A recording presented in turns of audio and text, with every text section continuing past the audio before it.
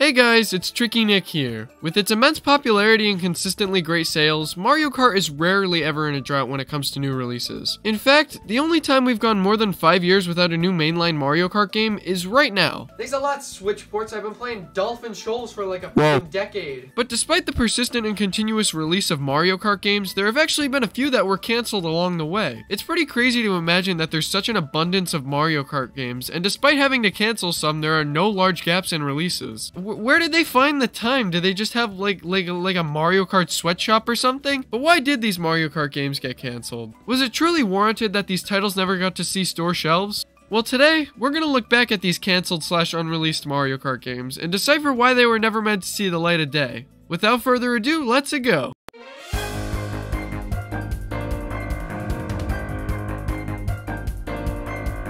Do you hate being able to see and love Mario Kart?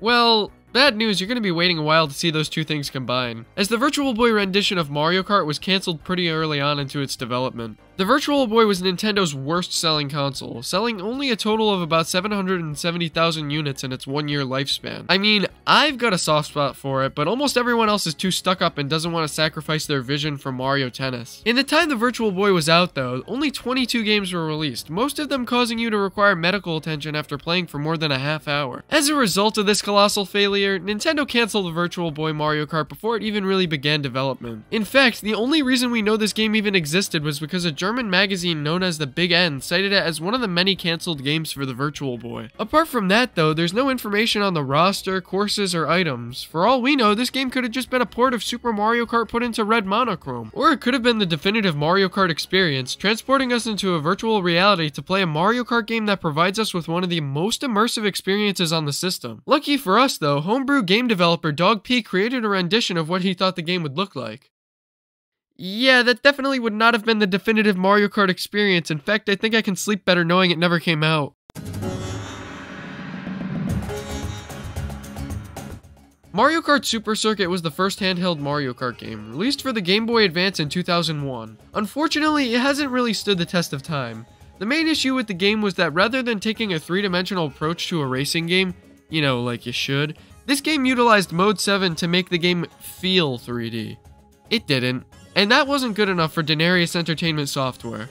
This German development team decided that they would take a crack at improving upon this entry in the Mario Kart series. As a result, the team created a tech demo for 3D Mario Kart for the Game Boy Advance that came out pretty well. It showcased the Game Boy Advance's ability to render 2 background layers and looks pretty impressive for a GBA game. Surprisingly enough, and luckily for us, the ROM file for this game was actually recovered, and we can see what it looks like in action. Unfortunately though, we can't play it for ourselves because to this day, the person who recovered the ROM is rude and won't share it with the class, but from just looking at the game alone, it's not hard to tell that this was definitely a much better rendition of Game Boy Mario Kart. So this begs the question, why the heck wouldn't Nintendo release this? Well, Denarius created the Mario Kart XXL tech demo in 2004, and Mario Kart DS was released in 2005. A person with a keen eye and astute attention to detail may have noticed, 2004 and 2005 are very close together. Mario Kart DS was well into development by the time Mario Kart XXL was proposed, so shifting development efforts to a soon-to-be outdated console wasn't really practical. Also, it would run the risk of cannibalizing Mario Kart sales. Had this game been shown off before Nintendo was hard at work on Mario Kart DS, who knows, maybe we would have seen 2 Mario Kart games for the Game Boy.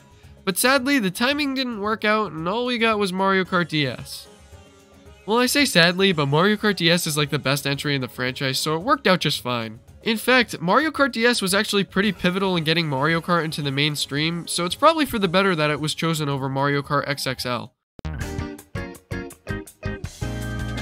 We all know Elon Musk, inventor of funny numbers such as 420 and 69, founder of Tesla. You know, this guy. Well, did you also know that Elon Musk attempted to get a Mario Kart port as one of the many video games featured within the Tesla Model 3? Yeah, it's pretty wild stuff. Musk actually took to Nintendo to try to get them to license out a Mario Kart game for the screen of the Tesla that would utilize the actual brake pad, gas pedal, and steering wheel to control the game. After contacting Nintendo about this proposition though, they swiftly declined the offer according to one of Elon's later tweets. That's pretty unfortunate, but luckily he did manage to get Mario Kart ripoff Beach Buggy Racing to join the Tesla game lineup. Take my $35,000, it's more than worth it! In all seriousness, I think it would have been pretty amazing to have Mario Kart on a Tesla, but the fact that the Tesla features games at all is wild on its own.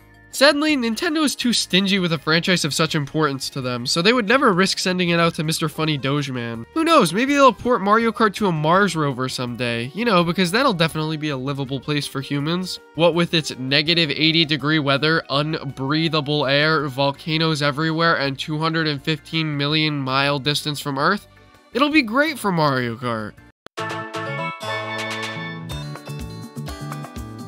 The final Mario Kart game that was cancelled technically wasn't focused on Mario, but rather his green dinosaur companion. That's right, Yoshi was planned to have his very own racing game released for the Nintendo 64. Developers Argonaut Games had just finished working on Star Fox for the SNES when they pitched the idea of a Yoshi-themed racing game to Nintendo. In response to this, Nintendo not only rejected the idea, but completely scrapped any and all work the team did on Star Fox 2. This is especially cruel when you consider the fact that they were essentially done with the game, but Nintendo did not give a single shit. Eventually, Star Fox 2 did release, but sadly no Yoshi racing game ever got close. And I am sure Argonaut Games learned a valuable lesson not to toy with Nintendo or their beloved creatures. That's what you get for trying to even mutter the word Yoshi without punishment. However, the basis for the idea of the Yoshi racing game actually became the basis for the PS1 exclusive title, Croc Legend of the Gobos. Judging by review scores for the game, Nintendo missed out on an opportunity for a pretty solid title. I mean, I don't think it would have done as well as Mario Kart, but it would have been really cool. On the other hand, it may have cannibalized Mario Kart sales and killed both franchises. We'll never really know. And that concludes the list of every cancelled Mario Kart game, at least that we know of. Maybe there was a Mario and fucking Rabbids game planned, or a Mario and Sonic racing type of game, who knows? I'm not personally upset by any of these games being cancelled, except for of course the Virtual Boy Mario Kart, which had some serious potential. I mean, look at these graphics, that thing was the bomb! Heck, maybe it would have saved the Virtual Boy! On second thought, I don't think anything would have saved this piece of